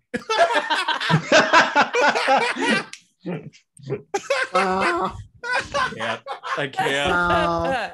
Woo! That was great. I needed that. Thank you very much. Very good. I was gonna say something and that just killed whatever thought was in my head. What's funny is I can hear it in her voice now. Just like, what's in your wallet? Thing all flashing, the eye thing. God, Oh my god. Koseh is Isabella from Dragon Age 2.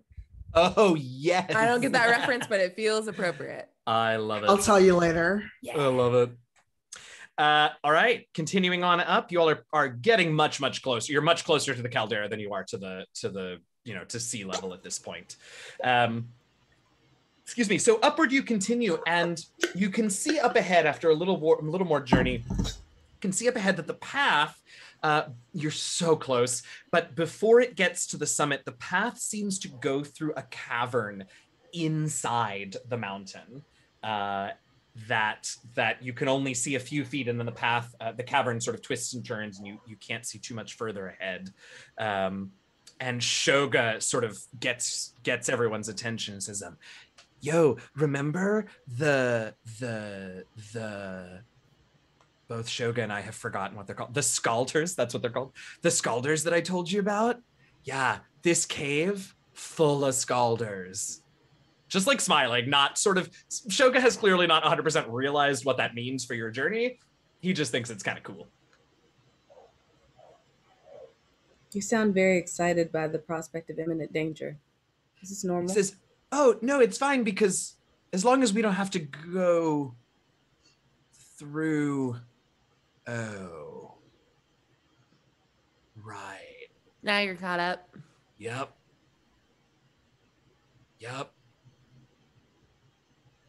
So back down? No. No. Okay. Well, it was worth asking, you know. Yeah. If you're afraid, you can wait here. It's helpful to have a guide, but Ilay does a really good job. Oh, and you shouldn't have to almost die from hot rocks or whatever a scalder is if you don't want to. what would Shoga do? No, I think Shoga wasn't super thrilled about coming up this volcano, but now you all are like 4/5 of the way up. And like Shoga is ultimately like an adventure seeking treasure hunter under the sea. So like, yeah, he's gonna keep going with y'all. Since Invicta wasn't there when they met Shoga, and she didn't really get a good explanation of why exactly this dude is there. It's because he's Okay, cute. neither did he. Oops. Shoga, Yeah. what exactly are you hoping to get out of this trip with us? He says literally like nothing. Like I just came along because I got asked to, but like I'm perfectly like this is almost higher than I've like ever been. Are you sure? Not like sorry, I like don't believe that. elevation. I mean, you know. Because I was like, the Heinel have some herbs that. Yeah. Mhm. Oh no, believe me, I know all about them. Oh really? Oh really? We'll have to trade some secrets when we get back down this mountain. I love that. And do you know why? Because like I want more secrets about Heinel herbs, and also because that means we're gonna make it down. Oh. No one said we were going to make it down, and I don't have secrets. That's not my forte.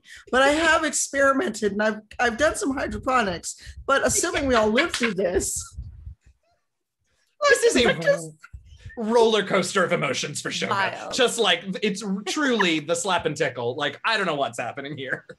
Ow. I laughed so hard I got a stitch in my side. I'm not Say sorry. that- Slap and tickle. Oh yeah, the old slap and tickle.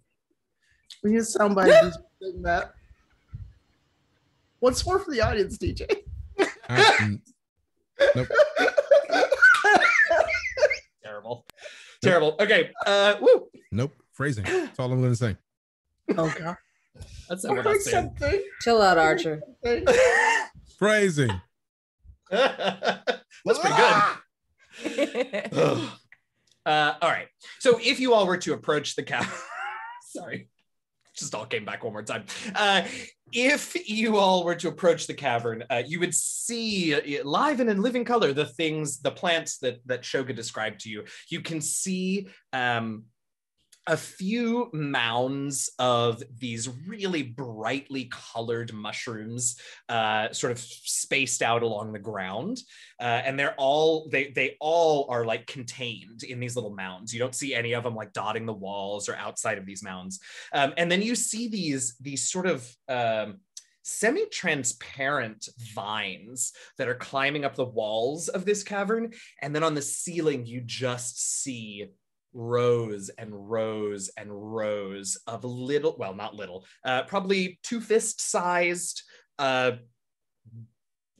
pods, sacks, that are just, you can tell they're like, gotta stop with this. They're that from the ceiling. God, I didn't think this through.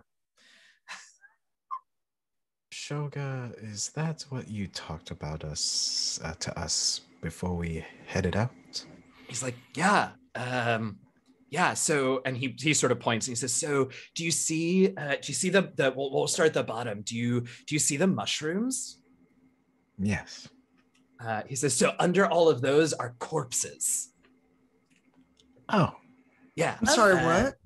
Yeah, so that's their like life cycle. The pods are filled with like really hot, oh, we've already done this once, but like really hot water, like scalding, superheated. Well, I think it's water anyway.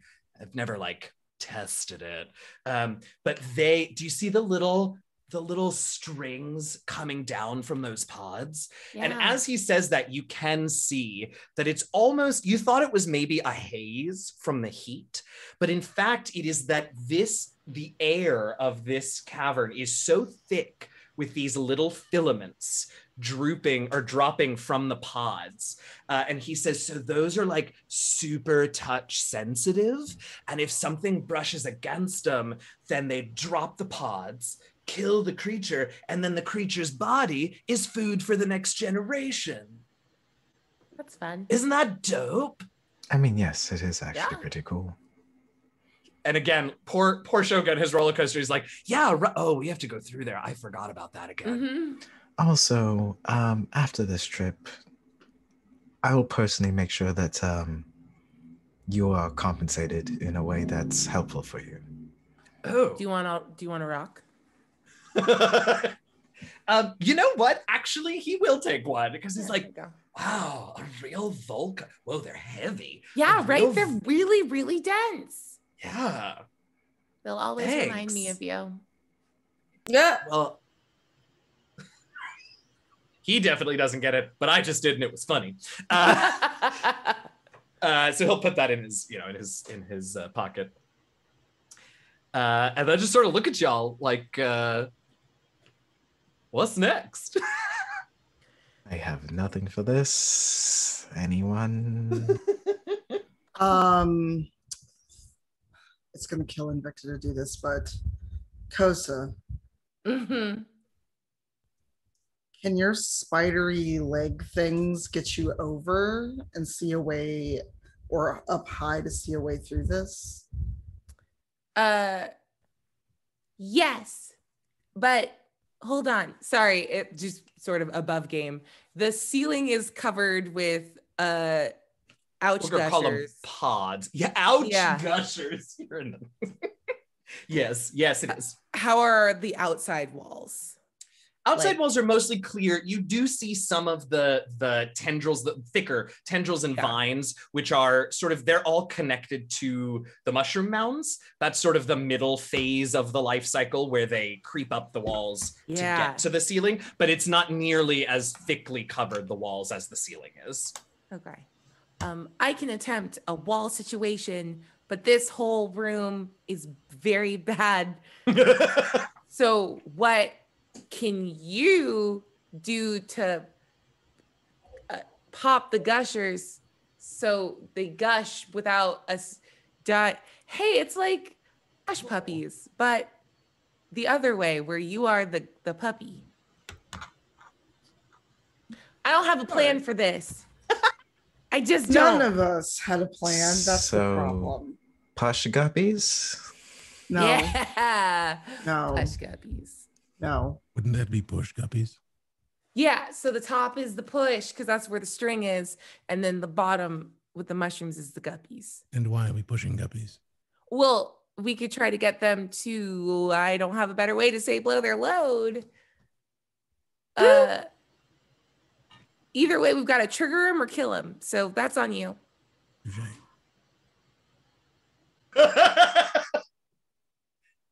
Oh God. Yes. I had to stop because I almost called myself captain. Admiral Cyla 919. She stops and she thinks about it. And she tells everyone to kind of stand back. And she's going to put a little like, bloop, bloop, bloop, bloop, bloop. Like a shield is going to come out from her chest. And it's like, of course, guided from her hair. But she's going to use her hair over the pieces to like throw things to try and trigger them. Oh, interesting. Okay. And sort of But just she's as going to you create go, a shield like, between them. okay, all right, I'm into this idea. Yeah, so yeah, I mean that's a fine plan to clear out a path as you go by throwing things, hitting the filaments ahead of you, letting them drop in front of you. Yeah, I love it. All right, that'll be our pool. Remember, all of you, if you have things that you want to toss in to help Cyla, you can use those plot points to create assets for her. But yeah, this is, where are we now? 2 8s and a 6, right? Yeah. I will throw in a plot point because now I've got 4. Oh, damn it, I did it again. I gotta roll. So I got a 14, but I gotta roll. No, I don't. I was gonna say I gotta go roll one more d6 for your corrupted stress, Cyla, but even if I rolled a 6 on it, wouldn't change my total. So I'm donating a D6 of, I'm sorry, a D8 of survive for my plot point. To this pool. So what your plot point will do, it'll be if you want to like, how are you helping Cyla out? Do you want to like create or do you want there to be an object that is helpful to her? Do you want to do something that is going to aid her? How do you want to, what is it that you want to do? Because usually what this asset creation is that you're making an object or a person, I guess, but in this case, probably an object narratively relevant so that it gets a die of its own. How about this? Excited. And in a show of trust from Invicta, she lets Cyla take her Aventera blade and use it like a scythe, like a machete, as she clears out these pods. Okay. Because the blade is sharp enough to break them. Sure. We're behind the shield, and she lets Invicta, or she lets Cyla use like her hair as a handle on her blade to kind of reach out and poke them as we go. Wow, that's huge. Handing over that blade. All right, so that'll be a plot point, and your Aventera blade asset is a D8 standard, right? Or is it a D6? I don't remember what it's a D8. It's D8. Okay, so Christina, you can add a D8 for the dagger if you would like to your pool from Invicta. Is it just one plot point to create something that'll only last for the scene? For this little series of encounters and Doom pool, yes. Normally it'll be 1 to create it, 1 to let Cyla use it, but I'm nixing that second one because of the way we're doing the Doom pool. So, what's the flora look like around here? I would like to try to weave just a super temporary like splash guard Oh, So sure. that hot water, I just want to make sure that the Admiral isn't getting hurt while we're kind of like bulldozing our way through. And if I can like create something for the group. Totally. So you could get actually that same species of bush or shrub that Ilay used to tie off the things. All of its branches are super sturdy and they're everywhere now that you're past the sort of rockier portion of the path. So you could, cut off a few branches of that and weave together a shield. Yeah. Or Can I press gang Bertrand into like helping me weave it quicker? Absolutely, because Bertrand has definitely been with you the whole time. The whole time. The whole time. Uh-huh. I will admit this freely to everyone in this Zoom call and in this channel right now. That is my biggest weakness, I think. As a GM, I never remember the NPCs who are along for the ride. You're golden. Same. All right. So yes, absolutely. Bertrand will help you, get those, clear them of any leaves or whatever that are on them, and you can weave that right up. All right. So Cyla, if you would like, that is another D6 that you can add to your pool. So it's a D8 and a D6 from the assets that your party has lent you. And it is a 14 is the number that you need to beat. A 14. Okay, so I am going to use Monsagene because so many of these features have to do with my android adjacent nature. Definitely. And I'm going to use fight because we are fighting to survive in a world with our darkest power. Sorry. From the Highlander, it's Queen. No, I got it. I just wasn't expecting it. It was great.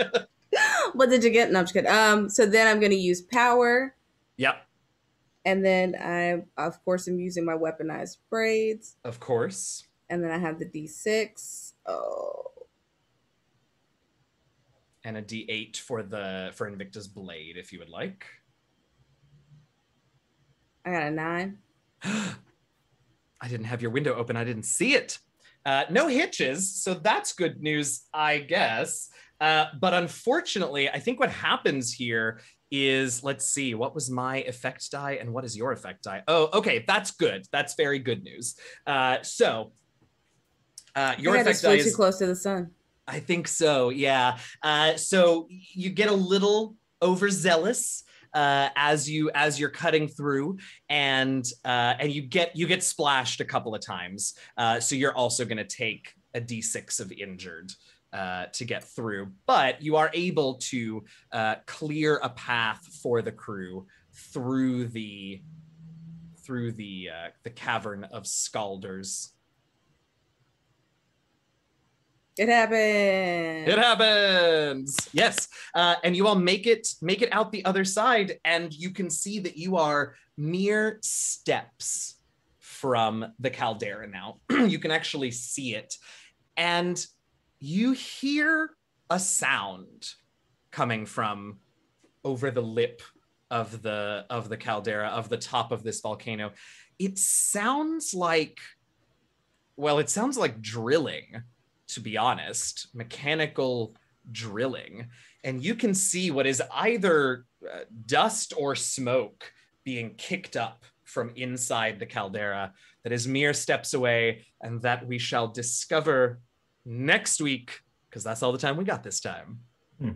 Hey, thanks so much for hanging out, everybody. This was great. We managed to summit the volcano. You all did quite well. I was really hoping there's cool mechanics that I get to play with a Doom pool if I start getting really high tier dice in it. Like I can take 2 D10s out of the Doom pool to force you all to split the party. So like weird stuff like that we didn't quite get to because you all didn't fail enough for my taste. For my pool. There's no good way to say that. But you all did very well. I loved the teamwork. It was great, and I had a blast. We are running up on our end time though, so we should get to outros so that everyone can know what everyone is up to, where they can follow you, where they can catch you doing other stuff. So yeah, let's go in reverse order from the intros, which is a test of memory for me, but I'm pretty sure that means that Michael is first. Hello, yes, I am first. So hello, my name is Michael Sinclair II. Also Michael Crits everywhere on Twitter and Twitch. I have games on Friday, second Star to the Right show, which is this Friday and every other Friday. Then I have Let's Get Wild Mount with Critical Bard. I think it's our final show it's a finale, not final show, but finale this Saturday. And then I have Faith Forge Academy, the podcast that comes out every Friday. Yeah. Other than that, I have content that just kind of comes out of the ether every now and then. The last thing I did was me talking about the Magic the Gathering set for the Dungeon and Dragon set coming out soon. So they spoiled some cards. I covered about the lore, and I covered about how well those Magic cards are going to do in the game. As more of those come out, I'll be doing more of those. So just keep checking out my content. I love that. Yeah, that was cool. I saw you post that, Matt. I'm interested to see them. All right. Next up, I believe, is Tanya. Hi, everybody. I'm Tanya Cypher-Tier, your creative director, and Invicta. You can find me and DJ Knight, because I think he's next to me on the overlay. I don't know. For horror. So come by as we go back into the mist with Black Die Society. I play Fen, a Draw Dumpier Blood Hunter, and DJ, when he gets his intro, I'm sure will tell us all about Desmond, the character that he plays. Then Sunday, back for Rivals Waterdeep. It is our 3rd episode of our 10th season, where I get to hang out with Eugenio. So none of these people on this overlay ever get rid of me ever. And at some point Sunday or Monday, I'll be streaming again. I don't know, on my own channel beside this, but of course, come back on Wednesdays for Into the Motherlands. And follow me on Twitter everywhere, Cypher-Tier. And 23 days left in the Kickstarter. We already hit $200,000. Amazing. Can't wait to update y'all next week on whatever that number is. Next up, Sabria. Oh, hi, I'm Abria Iyengar. You can follow me on social media at Quiddy, Q-U-I-D-D-I-E. I stream all over the place. On Fridays, you can catch me for season 3 of Failed Save, where I am playing my dead character's sister, and also sometimes my dead character. It's fine. It makes sense when I say it that way out loud. That's at 7 o'clock over on Pixel Circus's channel. And on every Saturday is the Gax Pack over on Gary Con Live's Twitch channel at 5 p.m. Pacific. Other than that, so the Elder Scrolls Online Blackwood crossover on Critical Role called Part 1, Death and Taxes, just dropped. It was live on Monday, and the YouTube video just went up today. So please go check it out. It's super fun. It's me and Michelle Wynn Bradley, along with Matt Mercer DMing. He's pretty good at it, if I do say so myself. Laura Bailey, Sam Riegel, and Taliesin Jaffe. And it was so much fun. And there's costumes, and it was just really cool. So please check that out and support it, and bug all of Critical Role for more so we can make more episodes of it. Other than that, Narrative Telephone dropped the week before, so please go check that out on YouTube, on Critical Role's YouTube channel. And it's almost time for Radiant Black, the Unleashed crossover episode issue to come out. So there's a comic book. Please go check that out. It comes out so soon. We've worked so hard on it. I'm so excited and nervous. So go check that out. Thanks. It's gonna be awesome. Yeah, all of those things. Next up is DJ. Oh, hi. I'm DJ the Knight. I'm forgetting names. DJ Knight. I play Ikemba, the Masalian Biopriest here on Into the Motherlands. It's been a day. Fam, sorry. I'm with you. Yeah, tomorrow's gonna be awesome. Obviously, we're here on Wednesdays. Tomorrow's gonna be Black Die Society, where I play Desmond, a human ranger lycanthrope who likes to have a great time wrecking the things because reasons. But yeah, it's gonna be a blast. You guys are awesome. I'm still playing Elite Dangerous Odyssey, and probably gonna get into some Mass Effect Legendary Edition because all the reasons. And since we're mentioning awesome people, Cypher and I are playing that with the voice of Commander Shepard. If you play Male Shep, with Mark. Mark. Amazing human being, Mark. So Mark, I get to like internally like fanboy every time we turn on the cameras, and it's just like, no, don't do it. But it's still awesome. And I'm just happy to be here. You guys are awesome. Thank you you community are awesome. I'm trying to adjust my pronoun usage. You're amazing. I'm trying to be like you guys when I grow up and be awesome. Stay well. Be safe. I love it. Last but most certainly not least, our host, Tanya. Wait, I wait went a minute. already. You went already. I was staring at you, but Christina's the last but not least. Sorry, y'all. What Apparently, I what am the DJ least in just your said? mind. Hey, It's been a week and it's been a day. I'll allow that one for you, no, sir. that's not I know that feel. true. Will not allow. Hi. Blind us with your glory, Christina. Blind us with that gloriousness. My name is Christina Ariel, and you can find me here playing Admiral Cyla 919, which I enjoy and love with every fiber of my being. But you can also, what can I talk about? Oh, please go to the Star Wars official Star Wars YouTube or starwars.com/The High Republic and watch the new episode of Star Wars The High Republic show. It's episode 3. We're going to break down the new comics that came out in this last phase and make some announcements about the next phase. And there's something really, really cool that happens. So go watch it, give it a thumbs up, share it, be really nice about it, and enjoy it because I love what I do and I really hope that you'll support it because no weapon formed against me shall prosper, and that's a whole vibe. And thank you. I hope you all have a great day. Yeah. All right, and very quickly, I'm Eugenio. I've been your storyteller. You can find me on Twitter and here on Twitch, DM Jazzy Hands. Speaking of Mass Effect Legendary, it's all I do anymore. Tuesdays and Thursdays, I am doing my first ever playthrough of the series using Legendary Edition, so come hang out. We're having a delightful time. What are we doing? I don't know. We're still in the first one and not very far in because I'm overwhelmed by the lore and I love it. What else? Sundays, I'm with Tanya, has already mentioned, Rivals of Waterdeep. Episode 3 of our 10th season is going to be on Sunday at 1 Eastern, 10 a.m. Pacific. This coming Monday, we are not having a Courts of the Shadow Fae if you've been hanging out with us on Mondays over at Cobalt Press because it's Memorial Day here in the States. So we're taking this week off of that. And then I stream, like I said, on my channel on Tuesdays and Thursday afternoons. That's me. That's all of us. Thanks so much, y'all. That Kickstarter is out there. I haven't checked it since the beginning of the show. Where are we now? Let's see. Because we got to do a number announce before we go offline. Looks like we are currently at $202,906. You all are amazing. I can't wait to see where that is next week. Thank you all so very much. We will see you all next week for episode 7 of season 2 of Into the Motherlands. Let's find out what's in that volcano next week. Same time, same place. Thank you all so much for being here. As always, please stay safe. Please stay healthy. Please get vaccinated as soon as you can. And happy gaming, y'all. Quickly before we go though. Oh, yes. Ooh. In case you didn't see it. No, it's fine. I jumped in. 1, we're rating I Am Brandon. And 2, if you didn't see the Kickstarter update that was made by me. Oh, yeah. Peep this, because the face, that handsome face that you get to see every Wednesday and Thursday, and on his channel every other day, they have already modeled DJ Knight for our minis. That's right. I'm gonna show you my good phone screen. I am so excited about it. Dang, handsome. Yo!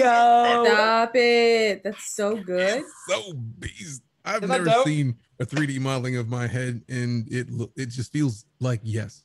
It's, So cool. I am excited to say the least because I have never wanted a mini more in my life. I have issues feeling like me on occasion, like facially. It's like, man, you alright, bro. But like looking at that, it's like, oh, that's a pretty man. Feels good. Yeah. Feels You are good. beautiful. Appreciate you. Yeah, it is. Sir, there's a Sir. reason I greet you and say that you are handsome when I come in your stream. I'm All not being saying weird. is, on occasion, like I feel like everybody has that day where they're just like, That's you true right. though. Yeah. Oh, no. I have those days on occasion, but like looking at that, it's just like, yo, There we go. There, big Good. screen. You're on Boy, big screen. good. Look at that. That's It it. looks What a good. perfect. I'm loving this image composition that we're ending on today. I'm a big fan of this. Heck yeah. I And love it. Thank you there- all so much. This is awesome. And there's a reaction of DJ looking at the DM when he couldn't tell anybody what it was. he sent me a picture while I was live, and I'm like trying to like keep a straight face. I'm playing Elite Dangerous. I'm in a spaceship, and then I had to look at that on the other screen. Like, really now? Like, I'm sure you've seen the WoW gif of the dude in the wire where he's just like, and the camera's like circling around him. That's how I felt internally. It's like, I love it. what? You I kind of love it. there's a part where you kind of go Pikachu for a second and then like full out excited. It was like, I love it. I love it. Yes, that literally is my brain like calculating as I'm looking at it. Like, nah, that can't be what I think it is. That's what wow, that's But it actually what I think it was. is. Okay, I'm here for But it. it was. See, Cuddle Guts was there. It's like, oh, that's what DJ was reacting to. Yes. That's it. Yep. That's Yep. it. All right, for real. We're really leaving. We're gonna go see what Brandon's Let's go doing. say hi to Brandon. Yeah. See you y'all over next there. week. Be well. Good night, everybody. Bye.